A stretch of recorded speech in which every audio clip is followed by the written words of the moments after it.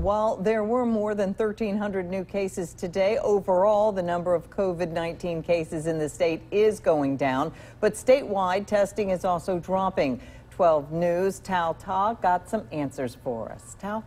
All right, Mel, Dr. Timothy Quinn says while the number of COVID-19 cases has decreased in recent days, he cautions Mississippians to not let their guards down. Now, Dr. Quinn points to the statewide low COVID-19 testing. That may be a factor in the number of reported cases that have decreased in recent days. Now, he says that hospitals and clinics are at capacity and overwhelmed with the recent turn of events, and he believes that may be the reason why local clinics are possibly not reporting the positive and negative results, which is crucial to get those accurate results. We don't want individuals that are vulnerable, the elderly, those with chronic medical conditions, because if they get COVID-19, they can't fight it off as well, and in a lot of cases, they can lose their lives. And Dr. Quinn stresses it's important to continue and wear your masks, social distance among frequent hand washing as advised by the CDC.